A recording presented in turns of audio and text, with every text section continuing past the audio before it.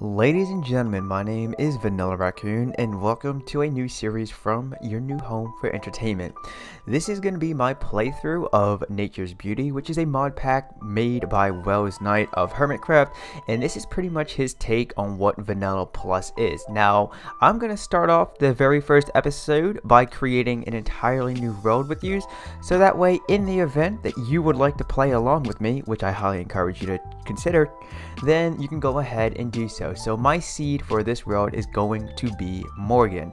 Now, I am going to turn cheats on, and that's only so that when I need to enter game mode 3, otherwise known as spectre mode, then I can go ahead and do so and grab a screenshot for my thumbnail for which the video I'm going to be uploading for. Then I'm going to go ahead and turn the bonus chest on, and then from here we can go ahead and just click create new world. Now this may take a little bit of time, so I'm going to go ahead and do a quick little cut, and I'll see you guys once we've made it into the world. Now before we begin, I thought I would go ahead and share with you some things that I do when it comes to not only preparing to record a new Minecraft Let's Play video, but also just for my casual playthrough. So I'm going to quickly show you what I have my music and sounds options set to. The master volume is cranked all the way down to 40, but just so I can hear any hostile creatures that do go bump in the night, then at least I'll be able to hear it, but it won't be too alarming and make me jump in my seat.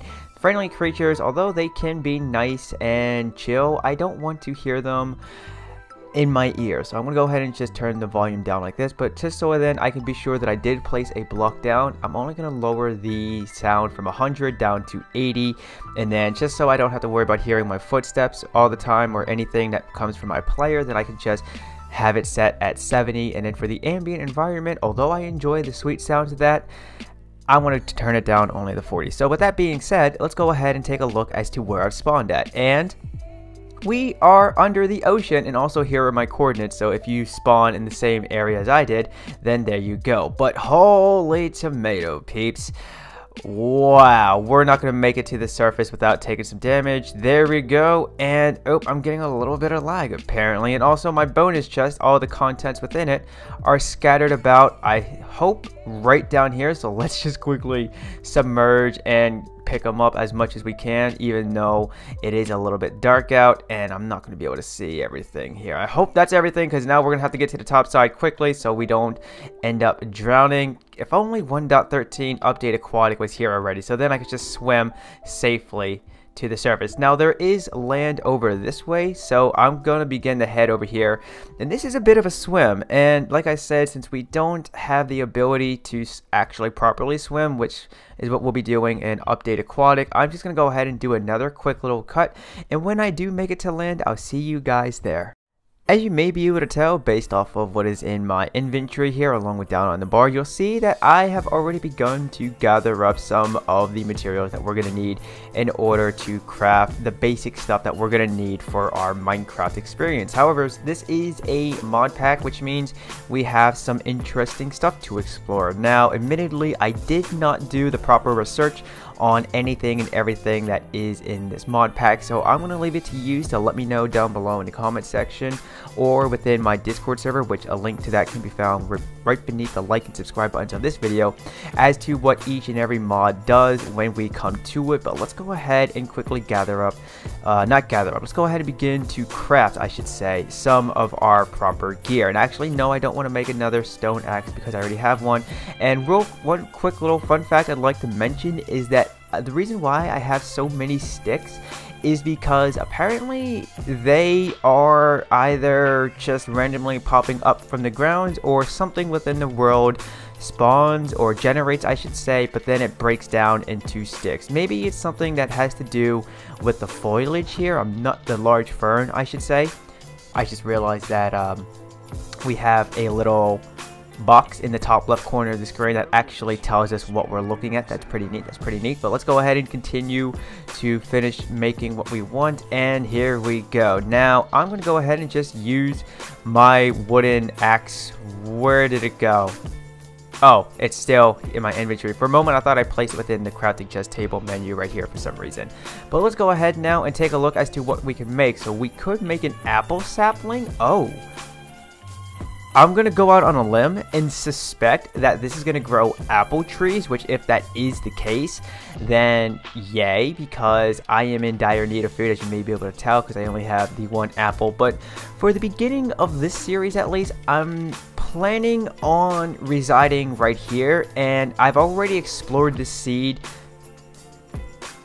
Why did those two items appear on the bar? Anyways, I did explore this seed before actually creating this world with yous on camera, so I already have a fair idea as to what is in our surrounding area. I do know there is actually something really exciting and adventurous off in the distance that way. And did I just see some animals? Yes, I did. And so what I'm going to do now, ladies and gentlemen, is I'm going to begin to get my build on and just establish some type of a small survival house so that we can go ahead and survive our first day. Hey flamingos, what you doing over there? And when I bring it back, we'll have that set up, and then from there we can begin to do some.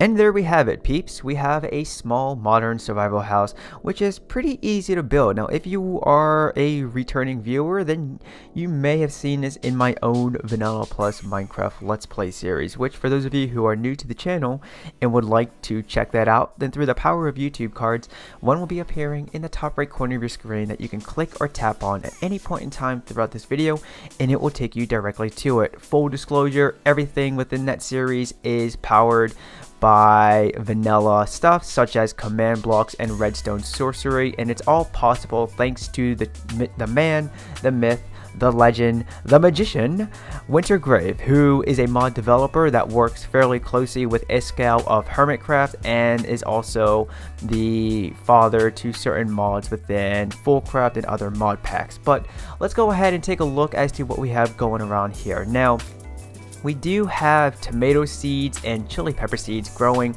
along these stakes, and that is from the rustic mod. And I am actually fairly familiar with the rustic mod, seeing as how it was in the mod pack that we used for the Division Survival multiplayer server back during Season 2. And so, real quick, one thing I did not know though was in the event that the crops aren't growing, and I'm not sure why they're not growing, I've been sitting here for a little while now.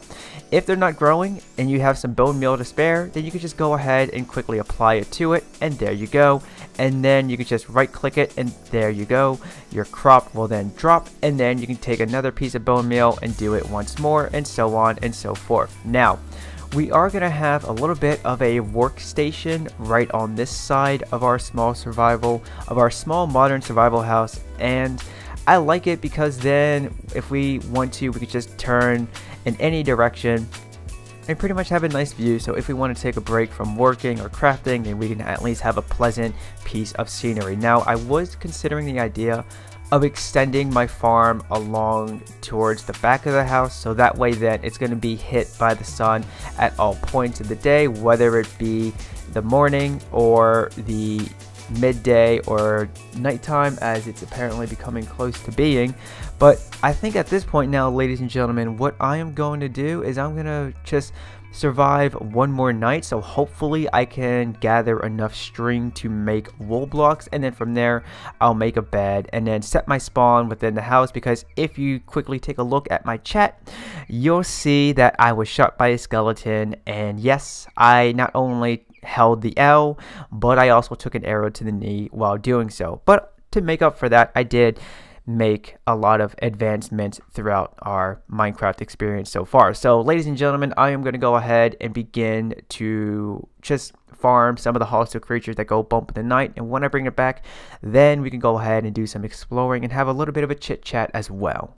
Although yellow is not the most appealing color to me, at least, I did not want to make a white bed and let it blend in with the surrounding walls. And seeing as how the only dye I was able to craft was yellow, well, beggars can't be choosers. So it does the job, and that's all that matters. But since we have that made, and now we can lay our head the rest at and make it the day, let's just go ahead and take a little walk so we can have a bit of a talk. Now, as I mentioned in this video, I do have my own Vanilla Plus Minecraft Let's Play series that utilizes everything within the game. There are no plugins, there are no mods, everything is vanilla powered from command blocks and redstone sorcery.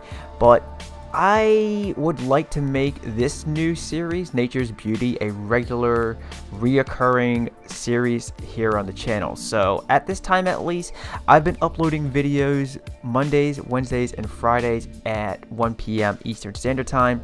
And what I'm thinking of doing right now is having a Vanilla Plus Minecraft Let's Play series go out on Mondays at 1 p.m. Eastern Standard Time, and then Wednesdays I can go ahead and upload a new Minecraft Let's Build video for you, and then on Fridays is when you can check in at 1 p.m. Eastern Standard Time to find a new Nature's Beauty Let's Play. And real quick, I just want to mention that the Nigerian dwarf doe is oh so adorable. We have one fairly close to our small modern survival house, but I may actually bring this guy back just so then I can have another one, because just look at them, guys, just look at them, they are so adorable. Now, as I mentioned towards the beginning of this episode at least, that there was something fairly exciting worth seeing in this world. This is it. Now, when I first discovered it, I thought it was a sand version of an ocean monument, or ocean monument, that's what they're called. But that's not the case. Now, I've already peeked inside, and I've already sort of begun to plan out how I'm going to raid this dungeon. But for those of you who would like to already do so, then feel free to let me know how you did it and how that worked out for you. Real quick, the doorway for this is on the western, that's the west. The doorway for this is on the western side of the structure, so if you're looking for it, then check there first. But if it's different within your own world, then let me know as well, because I'm curious to know how structures generate, whether if I give you the seed and then you play along with me, if everything will be exactly as it is here as it will be in your own world down to the T. But I want to at least end this episode off by just mentioning that I am sort of struggling with survival, not because of the hostile creatures that go bump in the night or anything like that. I'm struggling to survive because I don't have an optimal source of food. So I think in the next episode, aside from working on our spawn area at least, we're going to be trying to figure out a way to resolve that issue, because as you can tell, I'm living off of raw bird meat and I've been acquiring it from these roadrunners, and I would rather have something that I can harvest than have to chase and run around and deplete my hunger bars, because the hunger in this pack is a little interesting in the sense that it's going to be going down fairly quickly, and even when I eat meat, it doesn't replenish itself like it would as if in vanilla Minecraft, where if you eat cooked beef or anything like that, then it fills up your hunger bar pretty much, and also it keeps your food saturation fairly high. So with that being said, ladies and gentlemen, if you enjoyed this, I forgot to mention, I mined up a bone block and I got a skeleton head. That's pretty cool. So as always, ladies and gentlemen, if you enjoyed this video and you're looking forward to this new series, then consider giving this video a like and subscribing to your new home for entertainment. But do not forget to turn on notifications. That way you will not miss a future upload. My name is Vanillaraccoon. You have been awesome. I would like to wish you a happy day, and peace out.